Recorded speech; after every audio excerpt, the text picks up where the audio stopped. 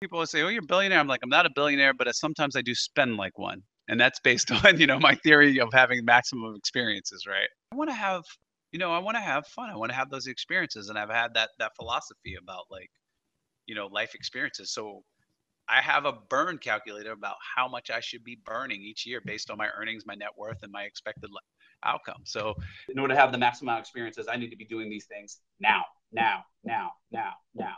I think there's a lot of billionaires that they're so underspending, they're so under experiencing. Experiences pay dividends.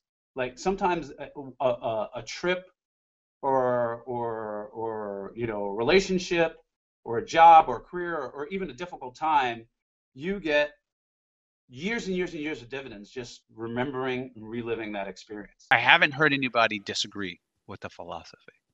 It was derived from like basically time is money, and money, experience and what you're working for, and then to make it the greatest, you spend at different times of your life, right? Which then, if and then also the other precept that money that you have when you die is wasted time, right? So the object is to die with zero.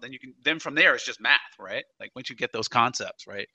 Because one day I'm just gonna be sitting there watching The Price is Right, eating tapioca pudding, you know, thinking about the trip I took this summer, hanging out down the Amalfi Coast on the yacht, etc. Or hanging out with my kids and taking them around and watching them experience other cultures, that type of thing. When people are like, "What are you doing? You're spending this money." I'm like, I'm actually saving for retirement. You don't retire on money; you retire on your memories.